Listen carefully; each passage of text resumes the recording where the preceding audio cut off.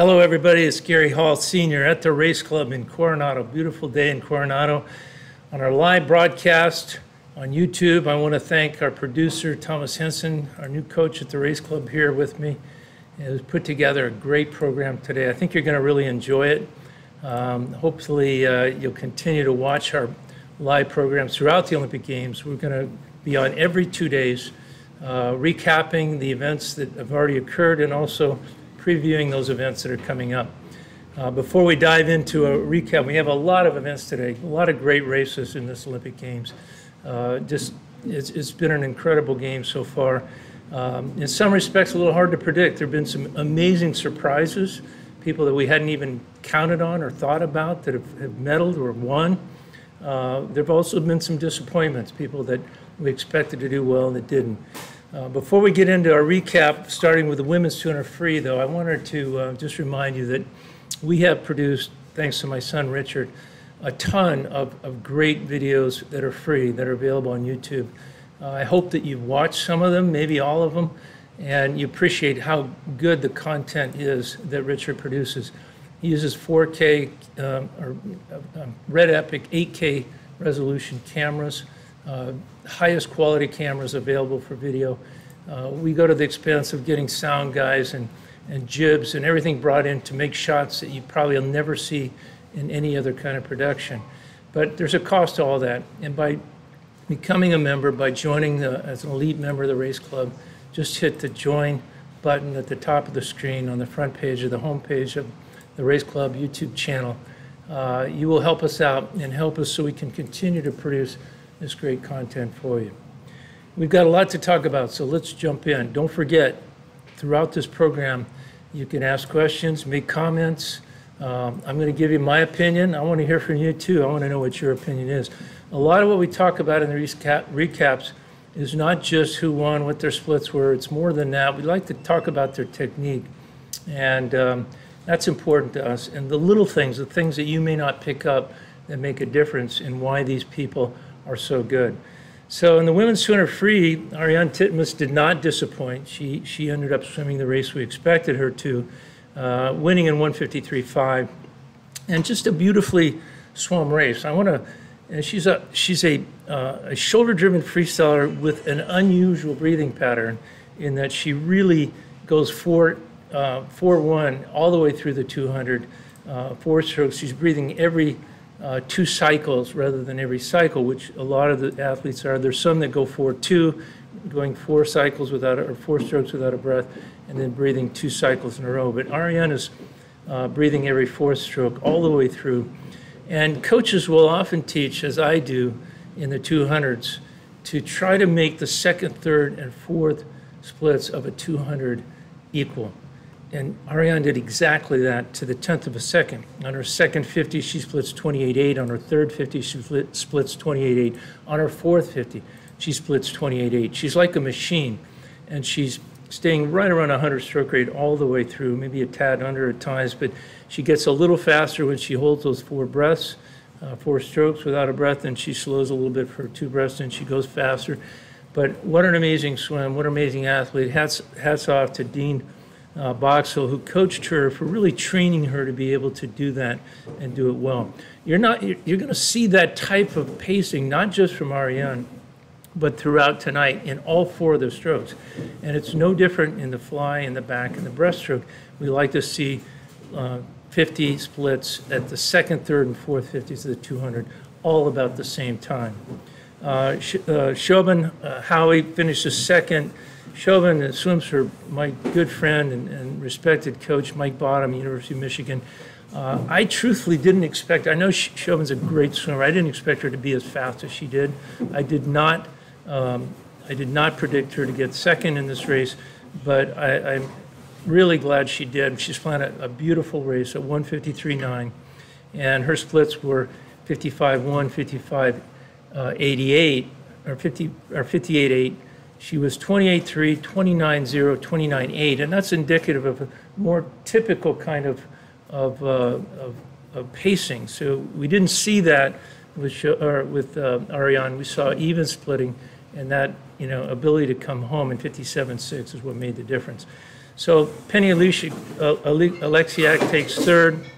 Using the first two are shoulder-driven freestylers, and Penny's a hybrid freestyler with a long stroke. Her stroke rate is more in the 84 range at the beginning, and she drops down to 80 on her third 50, finishing at 84. But she went 154.7. She was out in 55.3, back in 59.4. Again, not able to sustain that kind of pace that Ariane had. 28.9, 29.5, 29.7 on the last 350s. Again, a great swim for Ariane. She obviously, went out to win that, swam a very smart race. One word about Katie, and she was expected to be in there. We expected her to be in. She just didn't swim her race, and the only race strategy she really knows is to go out for it. She just didn't do it. I don't know whether with the 800 or the 1500 coming up was on her mind, but she just didn't swim Katie's kind of race. So she kind of held back, and she just doesn't have the closing speed to be able to finish that way. And we went to the men's 200 fly, where, as expected, it was the Krzysztof Mielak show. And I mean, you're never going to see a more beautiful flyer, and I'm including Michael Phelps in that comment, because Krzysztof has more distance per stroke than anyone out there. He goes out and what I think was actually the easiest looking 53.48 I've ever seen in my life. I mean, he actually looks like he's just taken a bath, and he's going so fast. His upper body strength is amazing. He's got a strong kick. He goes out in 53.4 and back in 57.7. Again, look at his second, third, and fourth 50s. And it's probably harder to maintain those 50s at the same time in fly than in any other stroke. Very few can do it. But Krzysztof goes 29 flat on the second 50, 28.7 on the third 50. And that, to me, was kind of the break the back 50. He just pulls away from everyone and then finishes with a 29.1. I just want to make one comment, and hats off also to Timura Honda, who was second, who went really a lifetime best, 153.7 to get the silver medal. It looked like he was coming on like gangbusters at the end. It was really relative to everybody else just slowing down, because Timura in his second, third, and fourth 50 splits were 28.9, 29.5, and then 29.8. So he's slowing down. He's just not slowing down as much as the others. But for Krzysztof to hold those 350s equal is just unstoppable. Now, I thought he might break 150. As the look on his face as he finished that race, I think he thought he might too. And he was very disappointed. It reminded me a little bit, I'm going to take you back a few years to 1984, when there was a backstroker in the United States named Rick Carey. Rick was from Badger Swim Club in New York, swam for Eddie Reese at Texas. Great backstroker, best in the world. In the semifinals of the 200 back, after he predicted he'd break a world record in the finals. So he goes in the finals in LA, and I've got my 10-year-old son next to me, Gary Hall Jr., and we're watching Rick Carey swim the 200 back. And Rick wins the gold medal, but he misses the world record by a second. He didn't even swim as fast as he did in the semifinals. And from that moment on, all the way up onto the awards stand and walking around the pool, the parade around the pool after the ceremony, he hang-dogged it like he had a bad day at the office. And my son, Gary, looked over to me and says, "Dad, didn't he just win the gold medal?" And I said, "Yeah, he did." And he said, "Why isn't he smiling?" And I said, "I don't know. I really don't know." And when you look at Krzysztof as he comes in, he was disappointed with his time. But dang it, this is the Olympic Games. You know, it's about racing. One of the things I love about Gary Jr., he couldn't tell you his times from any Olympic Games, any relay, any world record. He doesn't remember. He was always racing. And that's what this is about. So when Krzysztof comes in, you look at the video, he just looks like, oh man, it was a bad swim. Well, 151.2 is not a bad swim. Probably the second fastest time ever. And he won the gold medal. Hats off also to Federico Burdisso, who got the bronze medal from Italy. 154.4. He just, he went out fast, just couldn't hold on. Look at his splits at 28.4, 29.6, 31.3, and that's kind of more, typical of what we see in fly, where it's just really hard to keep that pace going. So then we went to the women's 200 IM finals, and wow, what a race this was. I got the first three predictions right. I just didn't get the order right. I really thought Kate would win this, and unfortunately her backstroke split at 33.9 compared to the other girls. Second and a half slower, just unfortunately is too much to give up. I am going to point out, because I'm a big fan of stroke rate in the backstroke, you know, her stroke rate at 71 is just not enough to do the trick. And if she can get, if Kate would be able to get an 80s in her stroke rate on the backstroke, you know, she'd cut a second off that split. Now, maybe she wouldn't be, she had the fastest breaststroke split out there, but the backstroke is just, you know, what cost her the medal. I thought she'd come back in that free. They all came back. Yui Ohashi came back in 30.7 to win. Alex held on strong, way better than in the trials. I thought, give her credit for that. She almost had it. In fact, it was 5 strokes into the wall, and she just lost a little bit of that edge, or she had the gold medal in her pocket. She comes back in 30.9, almost the same, but just the last few strokes. If she'd been able to come in fast, she would have had it. She didn't. She loses by 1/10 of a second. And then Kate goes 209 flat, also finishing in 30.8. So all the 3 girls finished almost at the same time. Great swim for Yui, both gold medals in the IMs. She's established herself as the queen of the IM in the world. And then we had the women's 1500 freestyle. I guess the only surprise there was how well Erica Sullivan came back in that race, and really hats off to her. I thought Katie would go a little faster than that. I mean, she takes out her first 50 at 100 stroke rate, and then she settles into an 86 stroke rate for a while. It drops down about an 82 stroke rate with her hybrid freestyle all the way through. Nobody's strong enough to catch her, and that's basically the way she swims the best, is getting out in front and daring everybody to try to come catch her. They couldn't, but Erica made a valiant finish at the end. Her 100-plus stroke rate all the way through, 2-beat kick, a little reminiscent of the 3 decades of women dominance in distance freestyle with what I call the 200-plus club, 2-beat kick, 100 stroke rate or more, going all the way back to Shirley Babashaw, Shane Gould, Brooke Bennett, and Janet Evans. They were all 100 stroke rate all the way through the 1500. But Erica was valiant. The only thing I want to mention about her technique was she's high octane with very horizontal recovery trajectory. And you've heard me talk about vertical recovery and how important that is. But Erica would not win a 50 or 100 or a 200 because she doesn't use her body rotation very much. What she does rely on is higher octane, which means more energy in the arm coming around straight, but less shoulder rotation and a high stroke rate. She doesn't go fast without a high stroke rate. She is a girl that has to have that. She doesn't have she has a 2-beat kick going. They all do pretty much. But she really came back and great training. Just great job, Ron. I'm blanking on Ron's last name up in Sandpiper. He'll come to me in a second, but he's done a great job with those girls. In fact, this morning, Katie Grimes had an awesome 800, and she'll be in there fighting for a medal in that race tonight. So Sarah Kohler from Germany was third, 1542, and the Chinese girl that I thought might medal, or I had predicted her medal, was 1546, Jian Jiang Wang. Anyway, so that was a good, and I was just happy for Katie to get that gold medal. She deserved it. She's dominated that race, and she needed to win that. Now the men's 800 free relay, and another race, no surprise on the winner. We had predicted Great Britain would win that. You know, there just didn't seem like any way they couldn't. The only question was, would they break the world record? Tom Dean, a little bit of a disappointment leading off 145.7 when he went 144.5, I believe, or about a second faster in his race. If he goes anywhere close to that time on a leadoff leg, they have the world record. James Guy throws down a 144.4. Matthew Richards really came back in the second 100, 145 flat.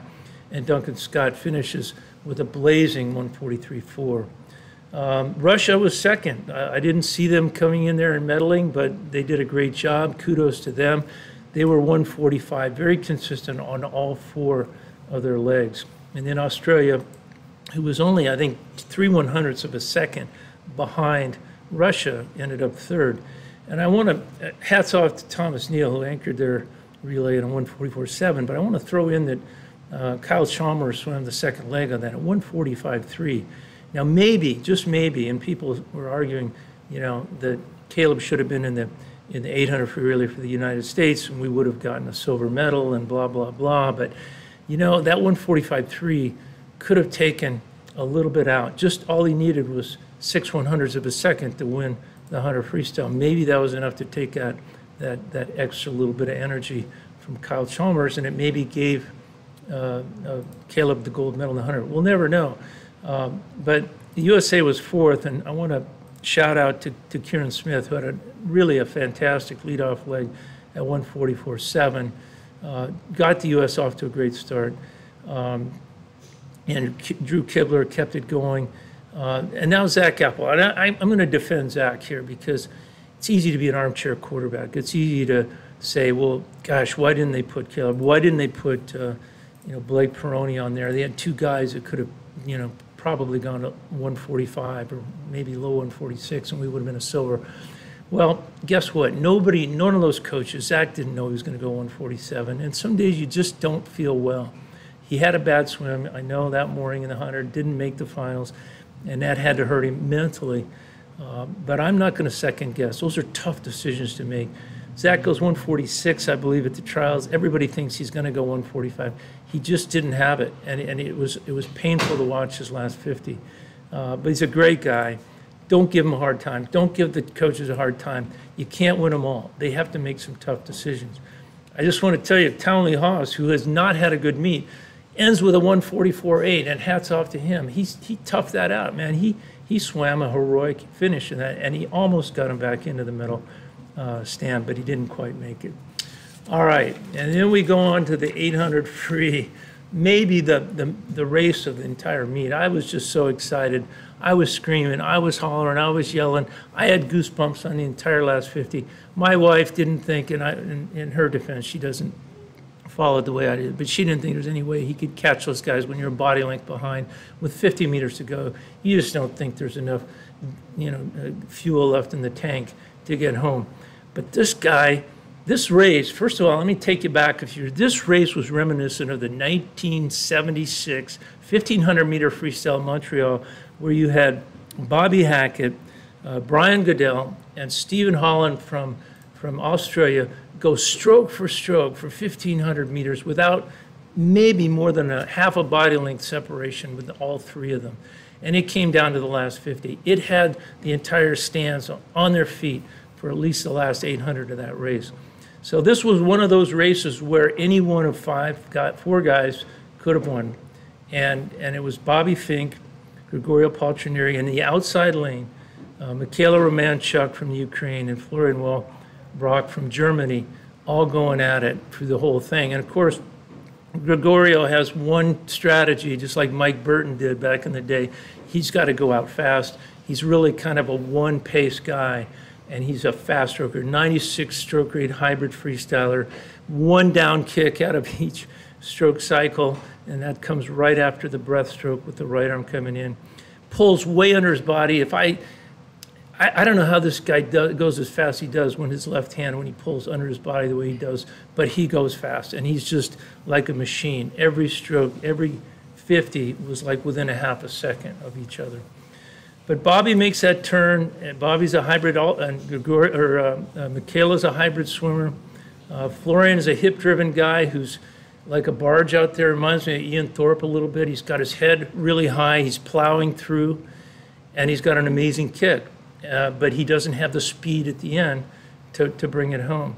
Romanchuk, I wasn't sure. I thought Romanchuk had this race. I really did, until Bobby comes off the last 50, and he kicks it in the last 50 like I haven't seen since Sun Yang, who could have finished, I think, at 1,500 once in 25.9. So Bobby finishes 26.3, 54.9 on the last 100.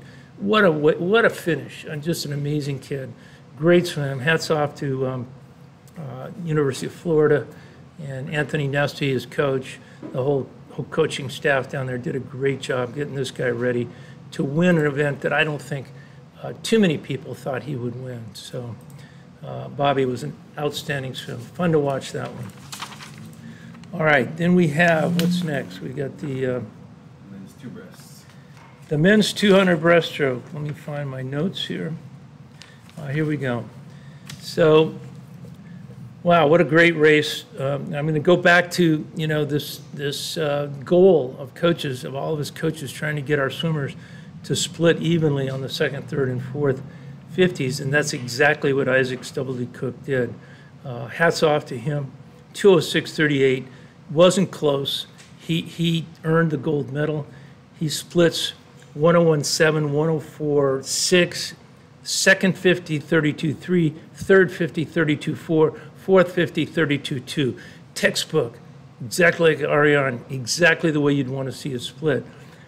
Gets his stroke rate up. He winds it up just like a lot of the breasters do it on their stroke rate. Ends up with a very fast stroke rate. Doesn't even look like he's in contention at the 50, but he finishes so strong. He's not quite as extreme as Anton Chupkov in terms of building it up, but that's exactly what he did. Paced it right and almost breaks the world record, 2:06.3. Arno Kaminga was second, 2:07.1. Arno's a different type of swimmer. He tends to go out a little fast. He's got more speed than the other guys, and he tries to hang on. Just can't do it. He doesn't quite have the ability to beat Isaac in the last 50, and he ends up at 2:07.01. And just behind him was Matti Mattsson from Finland. Great swim for Matti. It's 2:07.1. Anton Chupkov gets fourth at 2:07.2, and Nick Fink from the U.S. was fifth at 2:07.9. But great pacing for Isaac Stubblety Cook from Australia. Great swim. Almost got the world record. Would have been nice to see that, but he didn't quite make it. Women's 200 fly.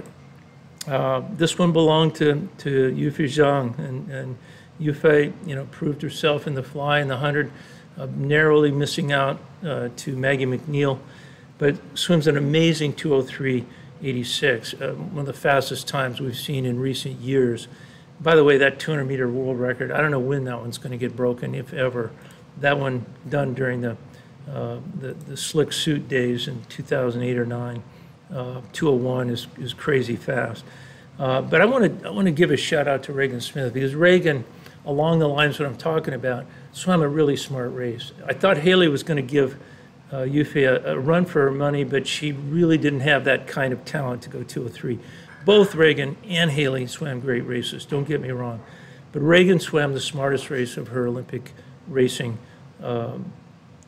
curriculum, or her races. Of all of them, this was her best race. Again, looking at her second, third, and fourth 50s, 32.3, 32.8, 32.1, and that's what enabled her to do it. She doesn't characteristically swim it that way. She usually goes out fast, but she held back, and it ended up probably giving her the silver instead of the bronze medal. She finished at 2:05.3, Haley Flickinger 2:05.6. Great race, great job for the U.S. getting second, third.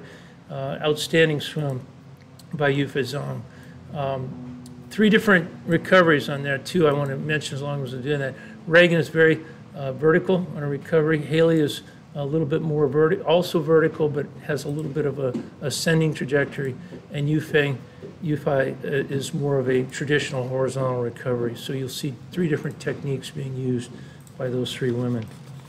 All right, then we go to the men's 100 freestyle. Oh my gosh, what a race. A lot of you watched the 100 freestyle in, A lot of you watched the 100 freestyle in Korea at the World Championships. Sorry about that, I hit the up button. And this was a replay of that. It really wasn't, in a way. It was quite a different race and a different strategy that Caleb used on this race. We know he's going to be a half a body length ahead of the field, and those are all great starters, by the way. When he breaks out, Chalmers is about at his waist. So Caleb goes out in 22:39, but he swam this differently. In Korea, he was actually 22:1 or 22:2. He's almost 0.2 of a second faster than he was here. Now he comes out of this 100 freestyle, out of this start, with his guns blazing. I mean, he was 115 stroke rate in the first 15 meters. Then he settled into 105, which was faster stroke rate than he held in Korea, where he was kind of a 98 to 100 stroke rate all the way down. And then he accelerated into the wall with 105 stroke rate and came out at 105 stroke rate. Well, he comes out of the turn here if you look, he comes out at a 98 stroke rate. So he has great underwaters, but he comes up and he tones it down. And he actually slows down to, he's about around 100, but he comes out and then he slows down to around 98. And everybody's catching him. And they're catching him. And you think, oh my gosh, is Kyle Chalmers going to do it again? Is he going to come back and win that gold medal like he did 5 years ago in Rio? But with 15 meters to go, and I've never seen Caleb go into this kind of stroke rate. He actually went to 125 stroke rate on the last 15 meters, 2 meters earlier than he did in Korea. He also doesn't take a breath. Get this, last 13 strokes into the wall, no breath. How do you do that? How do you do that? He's amazing. Now, is he hurting at that point? You bet he is. Is he starting to slow down? Well, he is all the way to that 15-meter mark, and then he holds his speed because his stroke rate goes up. So Chalmers, who's like Steady Eddie, he's like Mr. Machine. He's 105 stroke rate down. By the way, he makes the turn at 22.7, which is a tenth of a second faster than he was at the World Championships. He set himself up to win because all he needs is a tenth of a second, and he's got the gold. He comes back a little slower than he did in Korea. He comes back in 24.37. Don't get me wrong, still super fast. But I think the difference is, and you can go back to YouTube and watch this race, in the last 10 meters, Kyle Chalmers slows from 105 to a 98 stroke rate. He didn't do that in Korea. He slows the stroke rate down and probably tired, I'm sure he is, exhausted. But then he breathes. He holds for 4 strokes when he's like 8 meters from the wall, and he breathes every cycle all the way into the wall. I think if he holds that breath like Caleb and he puts his head down and he doesn't lift his head, he does lift his head at the end of this race, and that could have cost him, that alone could have cost him, he wins the gold medal. Instead, he's 47.08, Caleb's 47.02, and Caleb has the gold medal. Kudos to Caleb for hanging in there. Those last 13 strokes without a breath, that's gold, baby, right there. It reminds me of a little bit of Nathan in London, where Nathan snatched the gold medal back from James Magnuson. James Magnuson was ahead of him with 10 meters to go, and 8 strokes into the wall, Nathan puts his head down, no breath, high octane into the wall, and takes the gold medal back. But this was that kind of race. I thought Chalmers had it. No, Caleb was not going to be denied. Kolesnikov, third, 47.4. He's out in 22.49. He was just eating Caleb's waves on the way back. Tough position to be in. And he finishes he's a hybrid freestyler, but he's averaging 105. So he's 100 on one side. If you measured 110 on the other, he's about 105 stroke rate all the way down. Fast stroke rate guy, backstroke too. And he actually ends the last 10 meters 110 stroke rate, but he's just hurting at the end. He can't finish like he did in the prelims or the semifinals where he went 47.1. And then the women's 800 free relay. This just goes to show you never know. You just never know what's going to happen because everybody had predicted Australia would win this race. Now, in defense of them, all 3 countries were under the world record. So that's pretty rare that you see 3 countries go under a world record in one race. But they just didn't get the production out of the first 2 legs. They put Ariane first, expecting to have a big lead. She was over a second, I think, slower than she led off, or than her individual race. And then they put Emma McCown second, who I think they would have expected her to be in the 154 somewhere, and she was in the low 155s. Not bad swims by any means, but they didn't get the clear water. They didn't get the separation that they wanted. As a result, China swims very evenly through all their legs at 155s and wins it. The U.S., hats off to Katie, who anchors in a 153.7, and just toughs that out. I mean, her stroke rate like 120, crazy fast starting out, but she just says, I'm not going to slow down, I'm not going to die, I am going to chase these girls down. And she came really close to doing it, just a half a second off China, beats the Australian. A marvelous swim, and in a meet where she's not necessarily having the best meet of her life, she just pulled that one, I think, out of her toughness pile. She just really swam great there.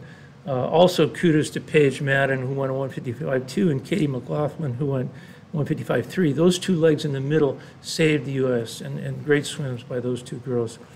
Not a bad lead off, for Allison Schmidt either at 156.3. So the U.S. team swam over their heads, Australia swam under their potential, and China takes the gold medal. All right, we're on to women's 200 breaststroke. Now, these are the previews of what you're going to see tonight, and gosh, hats off to Tatiana Schoenmaker, who's having an amazing Olympics. You know, I've been talking about second, third, and fourth 50s with all four strokes. Freestyle, I haven't gotten to backstroke yet. I'm going to talk about that in a second.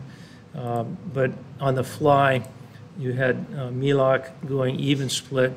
On the freestyle, you had Ariane exactly the same splits on 2, 3, and 4.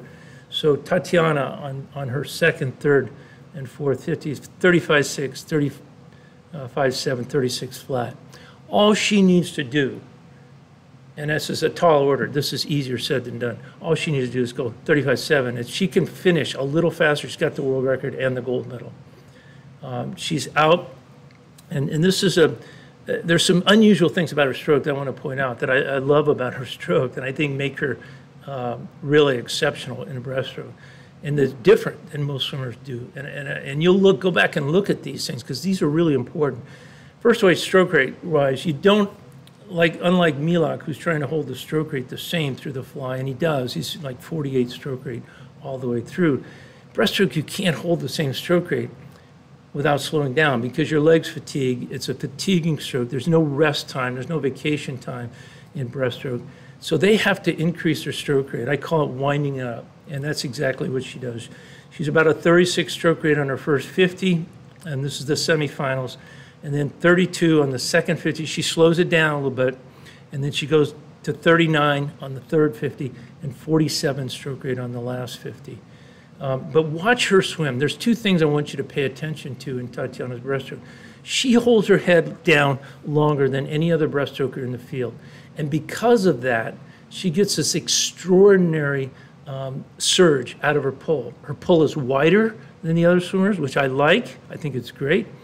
And she keeps that chin down on her chest longer than anybody in that low drag position. Her head is underwater longer than anybody else. And that's what enables her to get that power out of her pull. Her kick is great. She's coming up high and she's coming back down. But look how long she keeps that head down, which I think is really what makes her exceptional.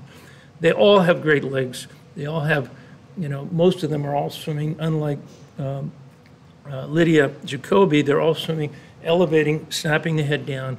But what I think Tatiana does different is she keeps her chin on her chest longer and then pulls wider than the other girls. In fact, if I had to, it's hard to be critical of a woman who holds the world record in the 100 breaststroke, but if I had to be, I've noticed a difference in Lily King's breaststroke. She doesn't pull as wide as she used to, and she doesn't hold the head down as long as she used to.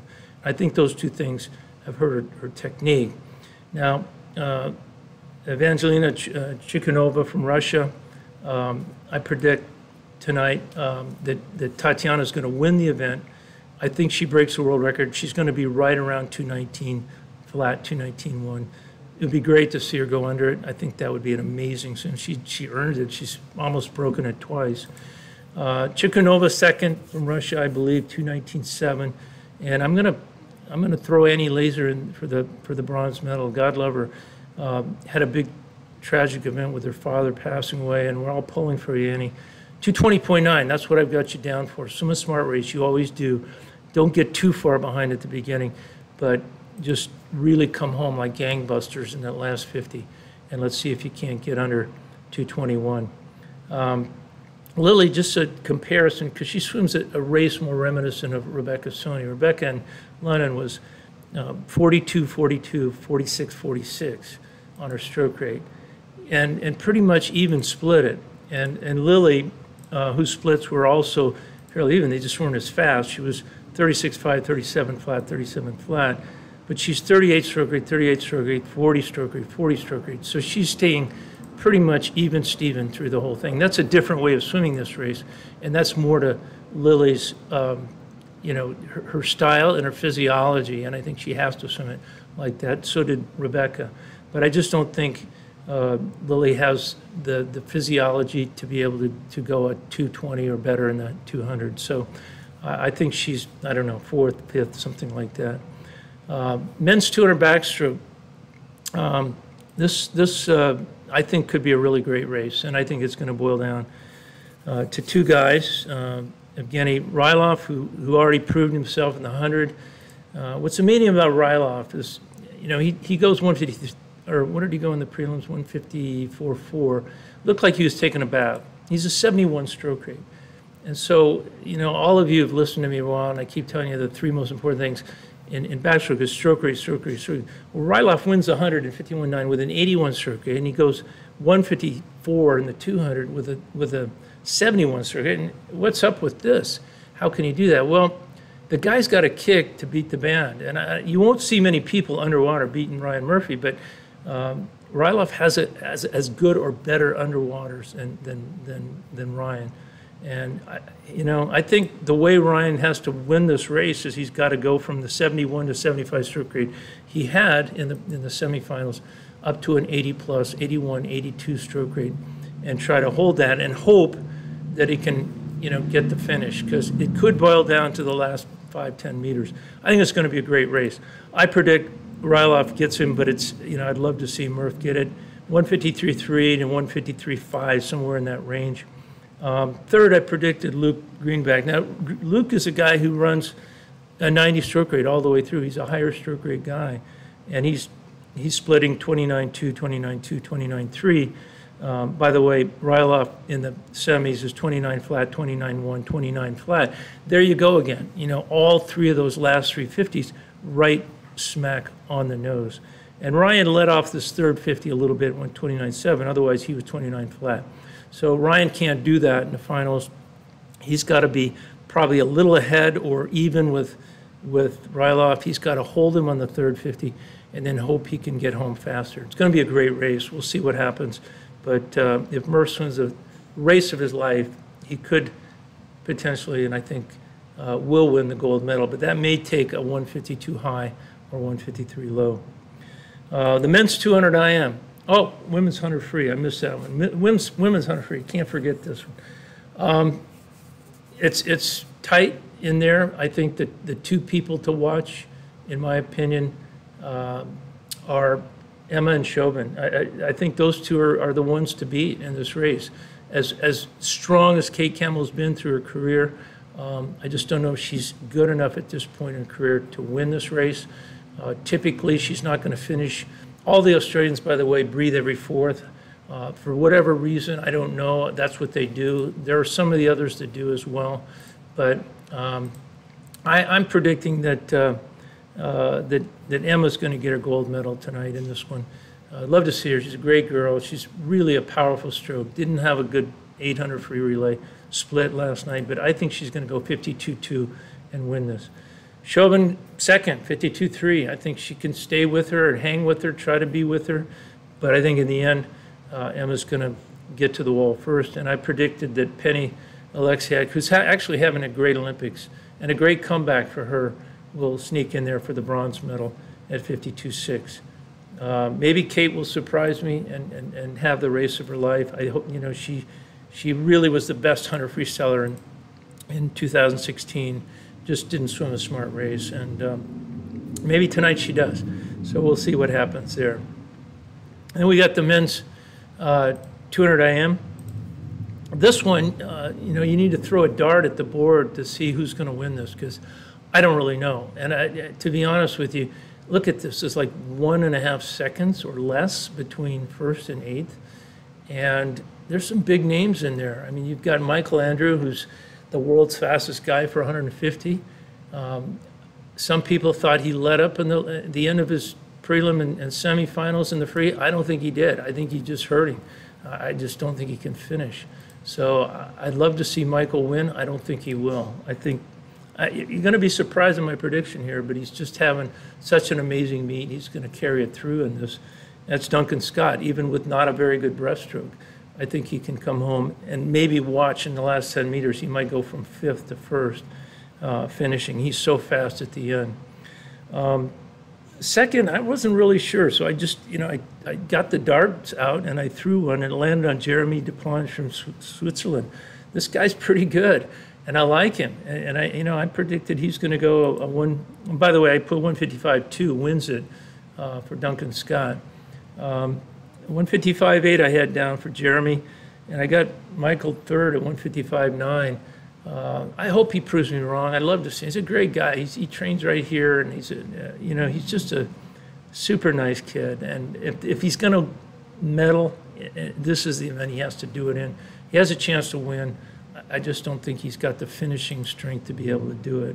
Love to see it happen, but we'll see if I'm right. Any one of these guys could win this race tonight. So it's going to be really an exciting race.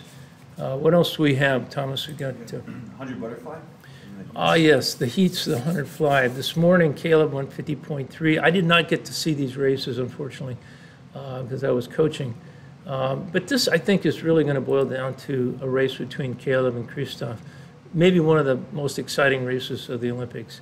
And, I just don't see anybody having the speed or the ability to stay with those two guys. It's going to be, a little bit of the same story that we see with Caleb and Kyle. It's going to be, can Milov come back, or Milok come back and beat him in the end? Because I think Caleb is great at getting out. He's way ahead on the dive, but it's the next 35 meters where he has trouble. He finishes so well, but if Milok's going to get him, it's going to be probably in those 35 meters before they get to the flags, because if Caleb puts his head down for 8 strokes in the wall without a breath, hard to beat him with the stroke rate that he gets to. And like in his freestyle, getting to 125 stroke rate on the last 13 strokes without a breath is crazy. I mean, that's unbelievable, long course meters. Short course 100, yeah, that's what he does, but not long course. Anyway, here you see him at the trials where he went, what did he go, 50.1 or so at that, or right, or was it 49? I think he was over 50. He was right around 50 there, but whoever's going to win this is going to go under 50 for sure. It'll be a great race. We've got the 200 backstroke for women. Look at the heat results in this. This is, an indication of how strong the world has gotten, because you see a difference of less than a second between first and eighth. And, this is another dartboard opportunity to throw up. You have to go with Kaylee McCown right now just because she's so hot. She's swimming so well. She's having a great meet. But I like Ryan White's chances. I think Ryan White can drop. Kylie Maas is going to be great. I think it's those three. But Phoebe Bacon had also an excellent swim in the heats at 2:03. What is it going to take to win this? I mean, they're going to go faster. They're all going to go faster. We'll know more about this in the semifinals. But I think right now, I would probably put Kaylee and Kylie, and also Ryan as the 3 top favorites. I don't know how Phoebe's going to do. She's young. She might drop down, but I would put those 3 probably ahead of everybody else. We'll see what happens there. And we had the women's 800 free heats. Again, look how tight this one is. You've got 5 seconds separating first through eighth. Can Katie hang on here? First of all, Katie Grimes, the other Katie from the U.S., 8:17 in prelims.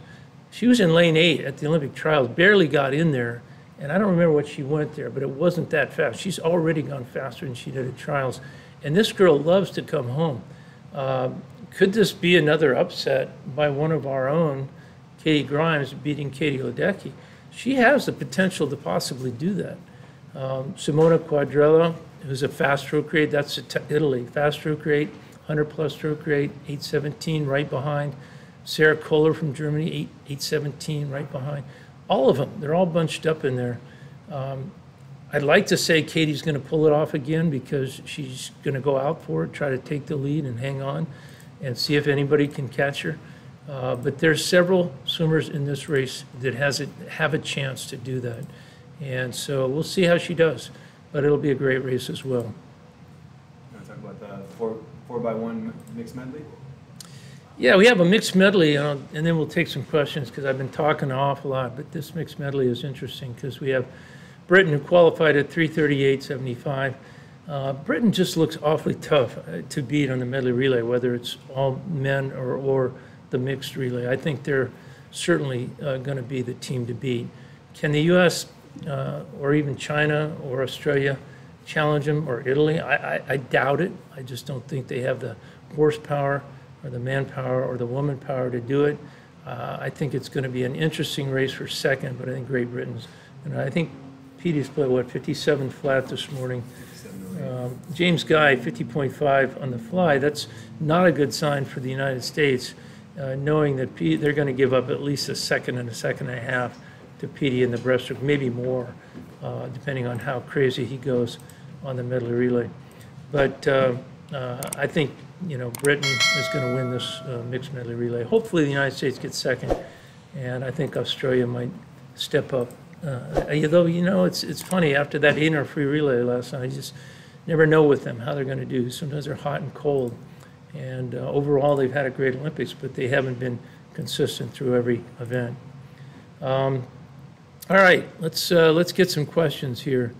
It surprised me that Fink came home in 26.2 in the final 50.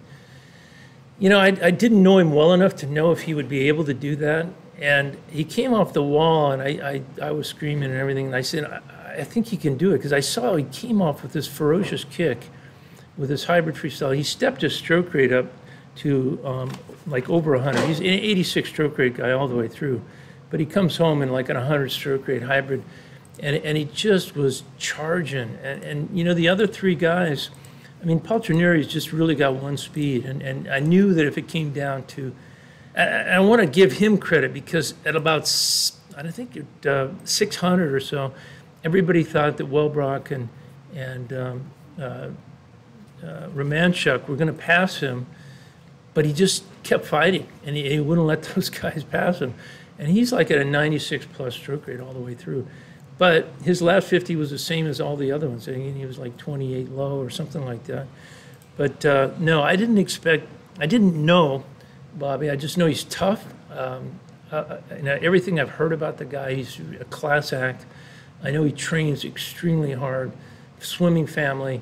I thought, gosh, if anybody, and it's rare to have a guy be able to come back like that, but if anybody I thought could do it, he did it. And he did, and he earned and won that gold medal. It was a great swim for him, great swim for the United States. Do I think Fink could have gone 144 in the 200?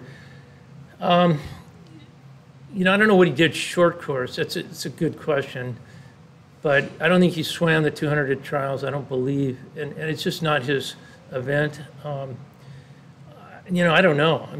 He finished in 54.9 on the last 100 of an 800. Makes you wonder if he couldn't go that, 144. But I don't know the answer. He's not as fast as some of the other guys, like even Kieran Smith is much faster 200 yards than Bobby Fink. But it's a good question. He might have, but don't second guess that relay. Give the coaches and give Zach a break, because you can't do it every time. He had a rough day, but it cost him a medal. So what? It's okay. We're having a great Olympics, so we're going to keep it going. Will I be covering the 10K open water? Paul Trinieri's one of the favorites in there. I'm going to watch that race. The reason is one of my race clubbers from way back is in that race, not swimming for the United States, but swimming for Britain, and that's Hector Pardo, who came to the race club when he was like 8 or 9 years old. And I saw him one time, and I'm taking zero credit for this guy's success, zero. But his brother was there, and his brother was the guy we were focusing on at the time. Hector was just kind of a hang-along guy who would just, go into the pool with his older brother, Alfie. And I was coaching Alfie, and his dad was there.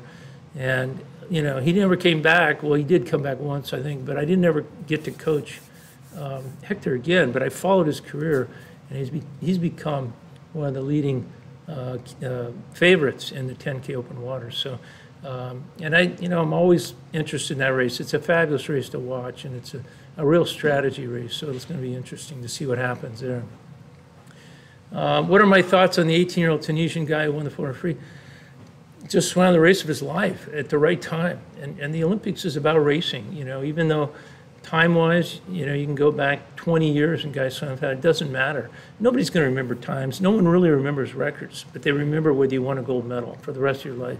And that guy will be the hero in Tunisia forever. Louis Malouli is a hero in Tunisia and will be forever. And they're not going to get a lot of gold medals, I don't think, from that country. So for him to do that was just superb. Great.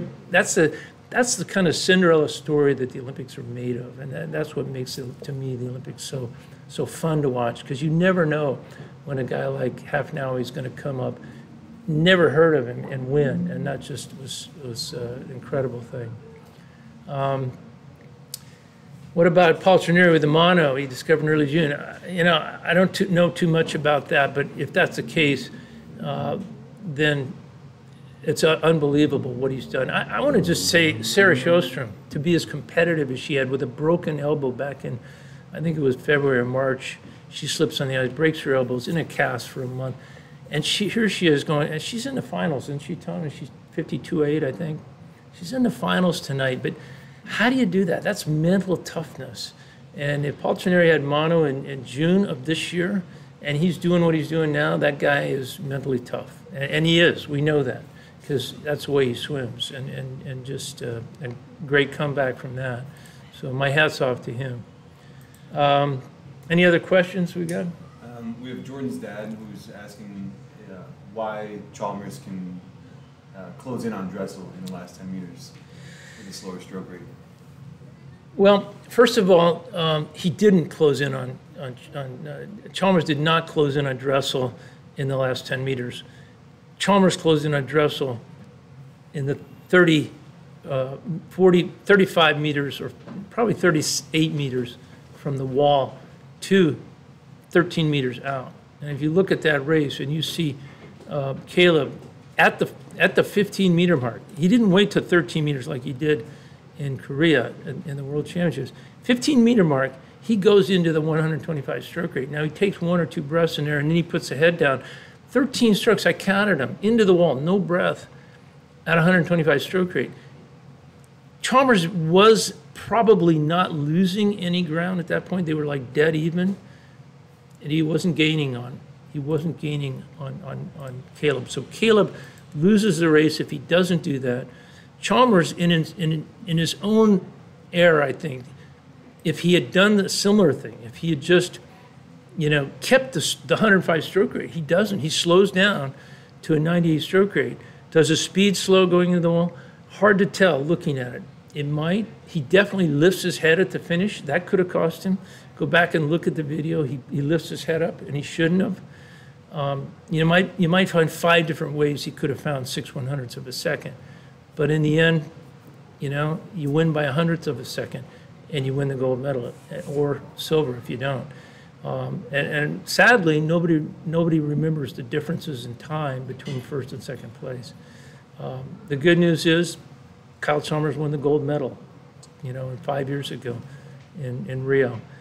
He didn't. It's hard to come back to back. Not many people have done it. Popov. I don't even know how many people back to back did Peter Van and Hugenbach do that? I think he might have, but there are very few that have been able to do that, back-to-back victories. I think Peter did it in 2000 and 2004. Tough double to come back and win that. Could Kyle have won that race? Yeah, he probably could have changed a couple little things and done it, but he didn't. And Caleb did what he did, swam it differently than he did in Korea, and he wins. Can Titmus get to the podium in the 800 free? The way she swims, never rule her out. And it's so bunched up in there, I wouldn't be surprised if she wins it. I mean, she's just having that kind of a meet. A little disappointed with her leadoff in the 800 free relay. You know, I thought she should have been closer to her, you know, her race time. And if she would have, they would have done a lot better. They could have won that maybe. But we'll see what happens. She's such a racer, and she's having a hot meet. She's feeling it. The problem, I think, with her 800, one of the reasons she's not as good in that race is her breathing pattern, which she sticks And I haven't actually watched her swim the 800. I'll see what she does tonight. But going with the 4-2 pattern, breathing pattern through 800, I think is not going to work. And I don't think she probably stays with it. At some point, I would guess she goes to every cycle, but maybe not. We'll have to see. I have to go back and look at a race. But I think the breathing catches up to her and her pH drops down, and she just can't sustain that speed. Should be a great race.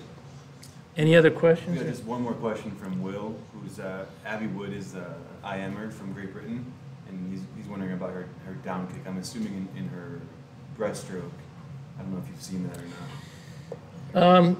I haven't. I will say this, and I don't like to speak to these things publicly, but if you look at Alex Walsh in the breaststroke and the 200 IM, she has a little down kick she does after the breaststroke kick, which is illegal. And I worry about that with Alex, and she didn't get called on it. It's very hard to see it from above water. Underwater cameras, you can usually see it. But there are very few of the breaststrokers at the elite level that do that because they know they can get DQ'd for it. And if that's what you're referring to, I've not really paid attention to Abby Wood's breaststroke in the IM, if she's doing that or not. But if she is, she's probably going to pay the price. Fortunately, you don't want to see that happen at the Olympic Games because it's just heartbreaking when somebody gets DQ'd at that level. But if they're doing it illegally, then it's illegal. I mean, we all, I shouldn't say we all, but many of us watched Cameron Vandenberg in the replay underwater in Rio, or in London rather, where he takes 2 dolphin kicks, clearly takes 2 big dolphin kicks in the breaststroke on the pullout, and gets away with it, you know, and a lot of people scream bloody murder, but can't go back and DQ him because it's on the video. It's something they have to risk. If they do that, they should learn to do what Adam does, was lift the legs, point the toes, and hold that position. You can't come down after you come up. You can come up, and that's an important part of the breaststroke kick, is that little up kick at the end generates some propulsion. I mean, there's some propulsion out of that, and you see the speed come back up. I see that on the BMs all the time when they come up like that. And they can get a lot of propulsion, not a lot, but they can get some propulsion out of that. And then pointing those toes avoids one of the horrible mistakes, technically a breaststroke, of letting the feet hang and causing a tremendous amount of drag. You just don't see that at the elite level, but I see it all the time in young breaststrokers, not lifting and pointing those toes. I'd love to do a VM on Tatiana, because she keeps it. Look, watch her tonight, how wide she goes on her pull, but how long she keeps that head down. And she really surges in her pull because of that. And I think all breaststrokers should do that. I think they should keep that head underwater. It's kind of like a late breath butterfly technique that we teach. Keeping that head down longer keeps the drag down. And you see that Luke Orlando uses that technique. What's his name? The guy that won the Joseph Schooling used that technique, keeping the chin down longer in the fly. You don't see a lot of people doing late breath fly, but you do see a few. Jack Conger is another guy that does that. Anyway, I think that's about all the time we got. We went a little way over time today, in fact, way over time, but there's a lot to talk about. Enjoy the Olympics tonight. It's going to be fantastic, and go Team USA. Thank you.